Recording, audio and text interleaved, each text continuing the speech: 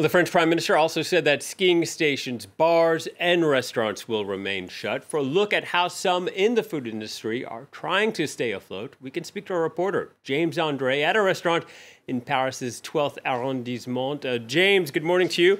If we look behind you, we can see the chairs stacked in the restaurant. The doors are blocked by a table, and it appears that there's no reopening in sight anytime soon. Yes, absolutely. As you can see, the owner of this restaurant behind me, called Youssef, has put a table across the door. He can't let customers in, but what he is offering is a bit of coffee, because there is a market on this street here.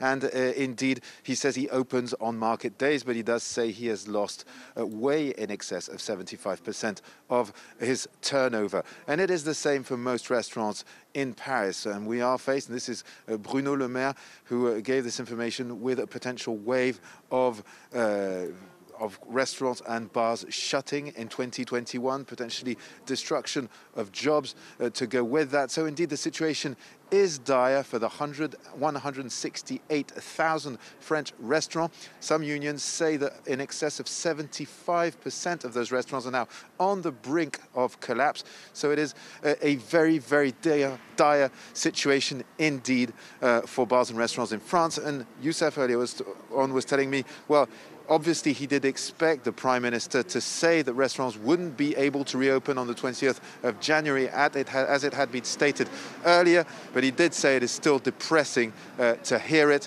and to not have an actual reopening date in view, since the Prime Minister simply said that there would be no reopening of bars and restaurants before mid-February.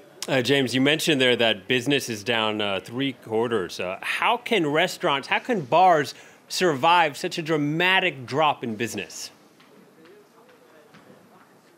Well, first, because they are being helped by the French state. And indeed, Jean Castex said this, as well as Bruno Le Maire. The French state will carry on, giving money, helping out these businesses so they can survive. There are three main tools at this stage. One is the ability for the state to loan money with no interest. There is also the fact that for staff, the French state is paying partial unemployment benefits for them to stay at home and be paid by the state rather than their employers. This is for all these sectors which are being shut down by order of the state itself.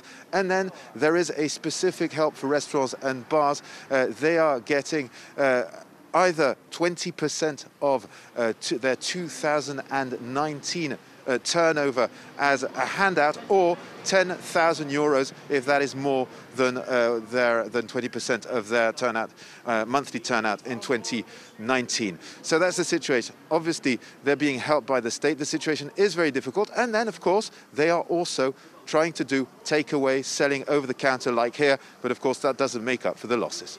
All right. Thank you very much, James. James Andre reporting from Paris.